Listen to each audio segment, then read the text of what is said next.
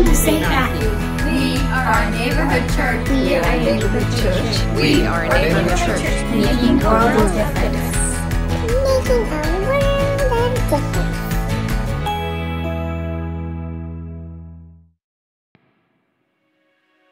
I remember being on the street, walking down the street with all my stuff, and you're walking and you're saying, "Yeah, Jesus, what's going on with this?" And you're walking down and it starts raining. And then you say, "Holy smokes, what did I do now?" In this moment, I'm grateful for getting back on my feet, because I had a good business. A few years back, I lost it. Then I was out in the street homeless. And then guys over at the Trinity Center took me in and they brought me over to St. Matthew. So I'm so grateful that those guys picked me off the street, thought that they had enough confidence in me to bring me over there. And they brought me over there and they offered me a shower. They offered me food. They offered me clothes. They don't have sleeping facilities in the summer, but I was so grateful that I could get up every morning out of my bush and take a shower and get something to eat and then get clothes. When I was out there, some people would just offer me a little bit. When you're out there, you want someone to offer you a lot, to take care of all your problems. But when someone offered me that I can just take a shower every day, come here, take a shower every day, I was grateful for that, because I got one thing out of the way. Now I'm clean. And then someone else will offer me food. So I'm grateful for someone reaching out and pulling me in. But they're also telling me, you got to do all the work. You got to be there, and you got to be happy with what we got for you. And later on, maybe someone else will have more for you at another time. That was the start of me getting back on my feet. I am so grateful for all those people. I got my friend Darren, who brought me here, and he told me that if I get over here, you'll love it, because he knew the way I am with the religion and stuff. And for the first 2 years, I didn't miss one Sunday here. And I'm really grateful for the family. I love my family. I got a family again. I got people that care for me. I had no clothes. They got me clothes. Food, shelter. The shelter I got myself, but they were guiding me. They would say, "Hey, are you doing the right thing?"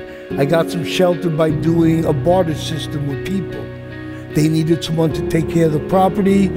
I can stay there. And, you know, my week started every Sunday morning at 9 o'clock is when my week started, when my life started. It was Sunday to Sunday. Everything else didn't really matter. It did, but not as much as being here and having my family and talking to them and telling me that everything's going to be okay. And that is something that I really, really cherish. Talk about gratitude, that is gratitude.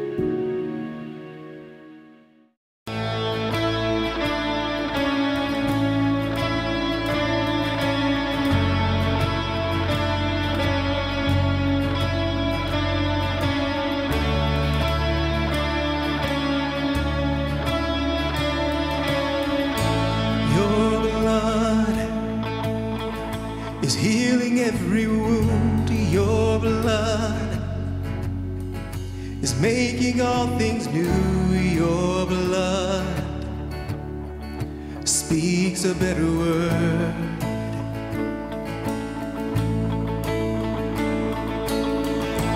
Your blood, the measure of my worth. Your blood is more than I deserve. Your blood speaks a better word, speaks a better word. It's singing out with life. It's shouting down the lies. It echoes through the night. The precious blood of Christ speaks a better word, speaks a better word. Your blood, a robe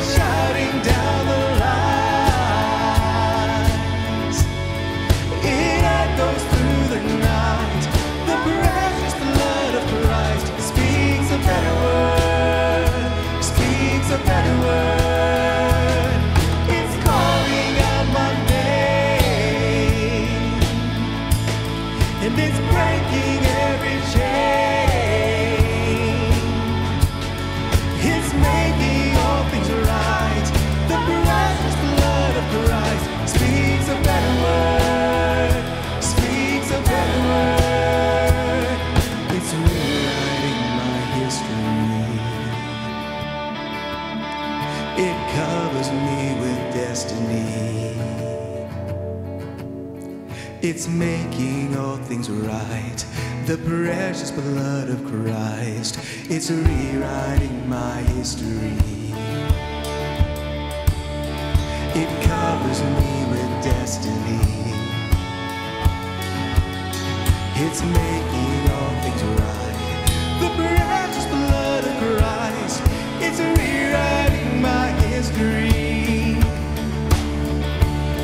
It covers me with destiny. It's making all things right. The precious blood of Christ, it's singing out with life. It's shouting down the lines. It echoes through the night. The precious blood of Christ speaks a better word. Speaks a better word. It's calling out my name, and it's breaking every chain.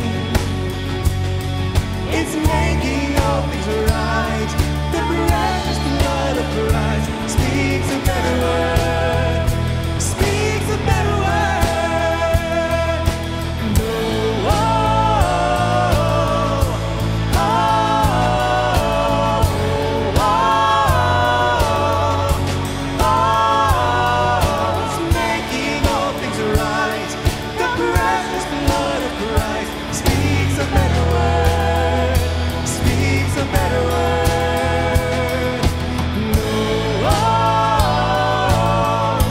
oh,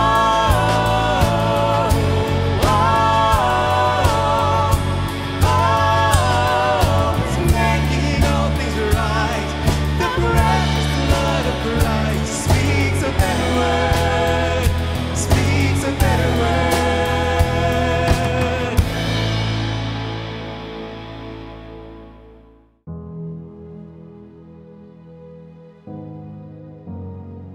Paul and Timothy, both of us committed servants of Christ Jesus, write this letter to all the followers of Jesus in Philippi, pastor and ministers included. We greet you with the grace and the peace that comes from God our Father and our Master, Jesus Christ. Every time you cross my mind, I break out an exclamation of thanks to God. Exclamation is a trigger to prayer. I find myself praying for you with a glad heart. I'm so pleased that you have continued on in this with us, believing, proclaiming God's message from the day you heard it right up to the present. There has never been the slightest doubt in my mind that God, who started this great work in you, would keep at it and bring it to a flourishing finish on the very day Christ Jesus appeared. Have you ever received a letter that changed your life? Maybe an acceptance letter to college or grad school. Maybe a letter to let you know that your adoption had been approved or that your foster care had been moved through the system. Maybe your letter wasn't a happy one. Maybe it was a letter of divorce or a termination letter. Letters have so much power because words have power. Over the course of this month, we're going to be looking at a beautiful letter that was written by the Apostle Paul to the church in Philippi. Now, I'm not sure if you know Paul's story or not, but one thing you must know about Paul to understand all the letters he wrote, which, by the way, make up well over 2/3 of the New Testament, you must understand that Paul was radically transformed by God's grace. And due to being interrupted by grace, Paul's radical transformation leads us to find that grace is a central theme to many of his letters.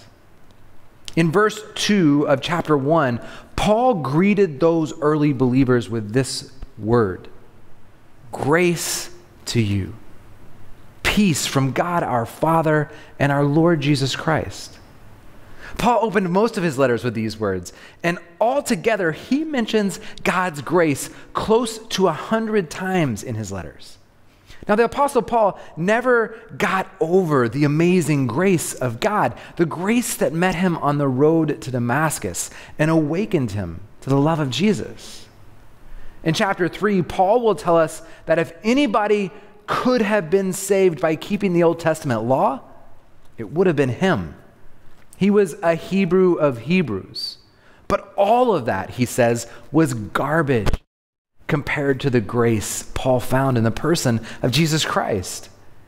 It also helps to remember that before he met Jesus on the road to Damascus, Paul did everything he could to terrorize early Christians. He was a radical fanatic against Jesus. Here's part of his testimony. In Acts 22, Paul said, "I am indeed a Jew born in Tarsus of Cilicia, brought up in a city at the feet of Gamaliel, taught according to the strictness of our father's law, and was zealous towards God, as you all are today. I persecuted this way to death, binding and delivering into prison both men and women." Paul also said that this I did in Jerusalem, and many of the saints I shut up in prison, having received authority from the chief priests. And when they were put to death, I cast my vote against them. And I punished them often in every synagogue, compelling them to blaspheme, and being exceedingly enraged against them. I persecuted them even to the foreign cities. Paul hated Christians. No wonder in 1 Timothy 1:15, Paul says, "This is a faithful saying and worthy of all acceptance, that Jesus Christ came into the world to save sinners, of whom I am chief." See, Paul never got over the grace of God. Central to this book and central to this season that we're moving into, this Thanksgiving moment, is the idea of gratitude. Now, Paul's gratitude in the greeting of this letter is palpable. In verse 3 through 5, Paul overflowed with thanksgiving as he told the church, "Every time you cross my mind, I break out in exclamations of thanks to God." Each exclamation is a trigger to prayer. I find myself praying for you with a glad heart, and I'm so pleased that you've continued on in this with us, believing and proclaiming God's message from the day you heard it right to the present. There has never been the slightest doubt in my mind that the God who started this great work in you would keep at it and bring it to flourishing finish on the very day that Christ appears. The church, just like for Paul, has been central to my life. It truly has been the greatest gift to me. And one of the things I love most about the church is what Paul is so thankful for in this letter. It's all about relationships. That's the core purpose of the church. The first relationships that Paul highlights was the loving relationship we have with God. In verse 3, Paul says, "I thank my God." Then he turns that focus from God into his focus of relationship with the people of Philippi. And Paul said, "I thank my God every time I remember you." So this got me thinking, does the world have reasons to thank God for the church? Does our neighborhood have reasons to thank God for St. Matthew? Do those that interact with us individually leave with gratitude because we made their day better? Paul was grateful because, as he said in this section, this community gave him joy. He was grateful because of the koinonia they offered him. This is where we get our word for fellowship or partnership. It's the idea of sharing or doing things together in love and in mutual concern. See, this group gathered together in the name of Jesus, and they cared for Paul in the hardest of times, and they weren't afraid to enter into Paul's chaos. Remember, he's writing this from prison. So while he was in prison and in chains, this community continued to physically share their concern.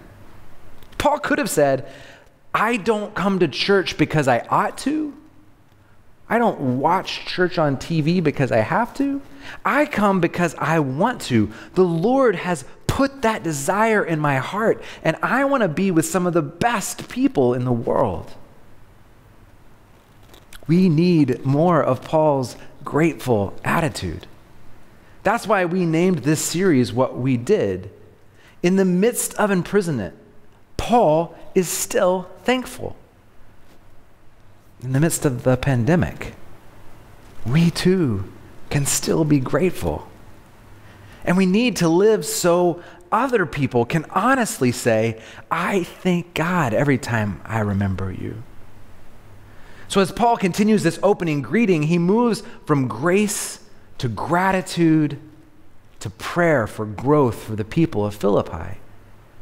Paul prayed for those in Philippi to continue to grow in this way of love, this Jesus way. And in verse 9 to 11, he says, this is my prayer, that your love will flourish and that you will not only love much, but you'll love well.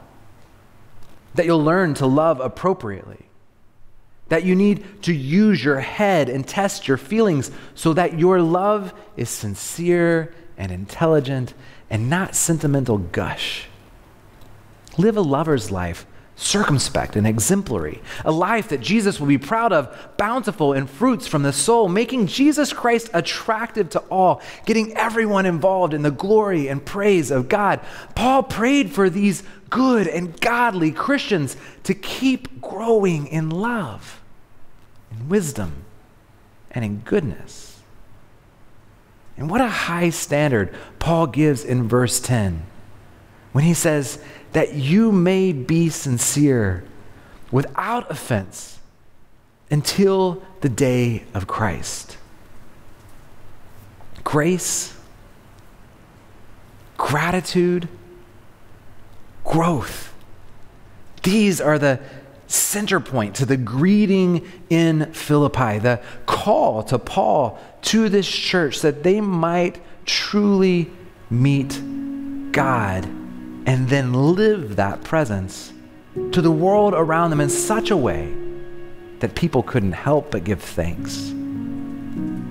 Amen. I love words. And the word for Eucharist in the Bible is a word that can change everything. Eucharisteo. It comes right out of the Gospel of Luke, where it says, and he took bread, he gave thanks, he broke it, and he gave it to them. In the original language, he gave thanks reads Eucharisteo. The root word Eucharisteo is charis, meaning grace. Jesus took the bread and saw it as grace, and he gave thanks. He took the bread and knew it to be a gift and gave thanks. Eucharisteo, thanksgiving, envelops the Greek word for grace, but it also holds the derivative, the Greek word chara, meaning joy. Charis, grace, Eucharisteo, thanksgiving, and chara, joy. Deep joy is found only at the table of the Eucharisteo, the table of thanksgiving, and the holy grail of joy. God set it in the very center of Christianity. The Eucharist is the central symbol of all of Christianity. One of Christ's very last directives he offers to his disciples is to take the bread and the wine and to remember.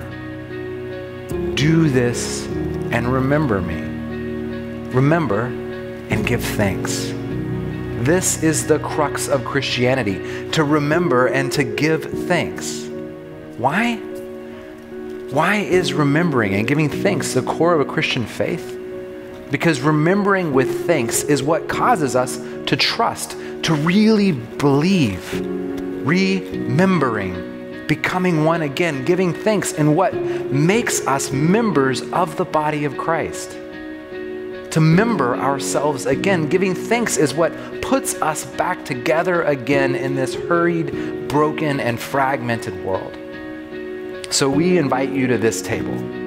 All are welcome, and it is the most inclusive table in the world, and there is nothing that can separate you from God's love. Join us at the table.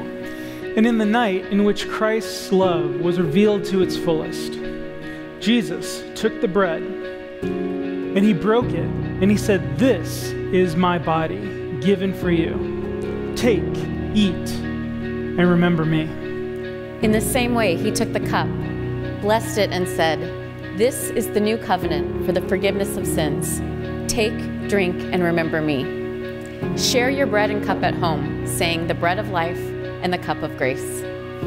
God, we thank you for your call to grace, gratitude, and growth. May we be challenged to go deeper, to be more thankful, and to know the power of your grace.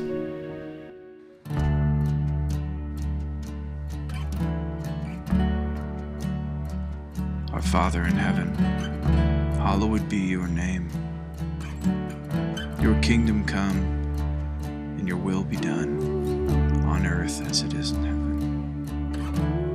Give us this day our daily bread, and forgive us our debts, as we have also forgiven our debtors. And lead us not into temptation, but deliver us from evil. For the kingdom, the power, and the glory are yours, now and forever. Amen. I sought the Lord, and he answered me. He delivered me from my fears. I sought the Lord, and he answered me. He delivered me from my fears. I'm not scared here.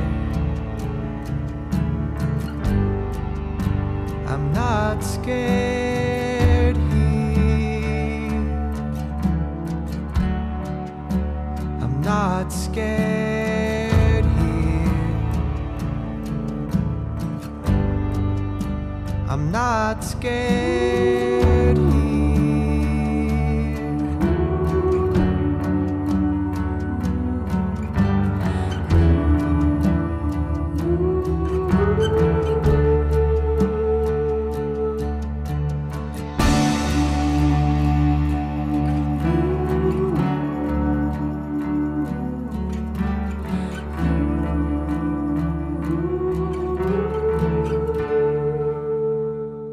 Today we heard Pastor Rustin talk about a letter that Paul wrote to a church. Did you know that Paul wrote this letter to his friends from jail? Can you even imagine that? The church was a special community for Paul. This group of people had cared for Paul when things got really difficult. They sent him help and gifts even when Paul was in prison. Have you ever received a letter that meant a lot to you? Maybe it was a birthday card or a note from a friend, grandparent, or a teacher. This is my letterbox. It's full of treasure. Inside I keep notes, drawings, letters, and cards from people I love. Our words can be so meaningful. So, reading this letter from Paul to the church in Philippi got me thinking, how can we as a church extend our Thanksgiving to people in our neighborhood? Then I remembered that starting this week, we move into 9 months of this pandemic. 9 months of sheltering in place and 9 months of essential workers helping to keep all of us safe. We have many leaders like doctors and nurses, leaders like firefighters and ambulance drivers, leaders like our teachers, and leaders like our grocery workers, delivery drivers, and restaurant staff. Each of these people has done for us a similar service that the community in Philippi did for Paul. They continue to care for us and to offer us help even when things around us have gotten really difficult. This is really brave and really special. So, here's your challenge for this week. And pay attention, grown-ups, this is a great opportunity for kids and adults alike. Here it is. Let's all write 3 letters to people in our community and tell them we are grateful for the service they have given us. This could be a family project. You might choose to write a thank you note to one essential worker in your community each night before or after dinner. Whoever God puts on your heart, follow that prompting. Then give them that letter as a thank you. I promise they will appreciate it. Remember, gratitude starts with our attitudes.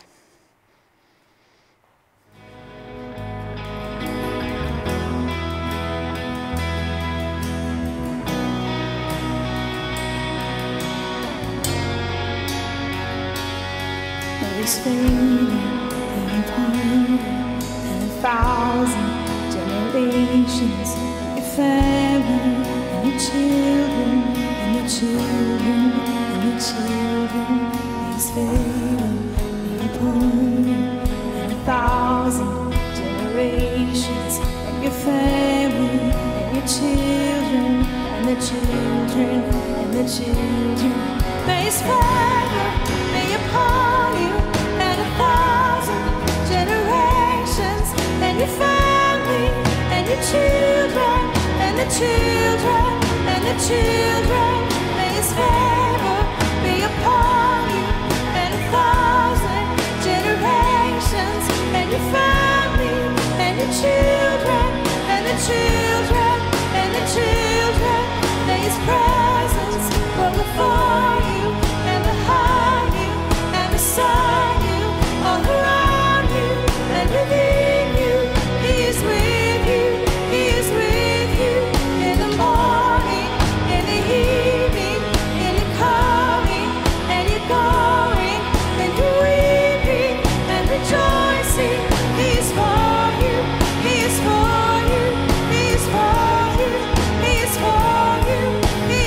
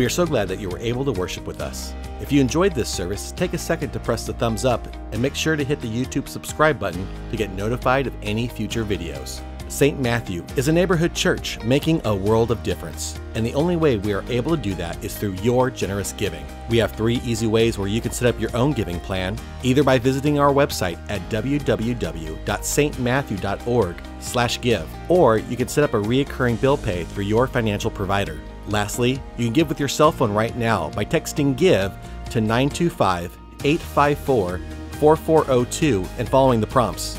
St. Matthew is continuing to hold a food drive to support the Monument Crisis Center. Please check out our social media and online news for current needs. Drop your food donations off at the church in the bin or boxes labeled Monument Crisis Center, Monday through Friday, 10 a.m. to 7 p.m.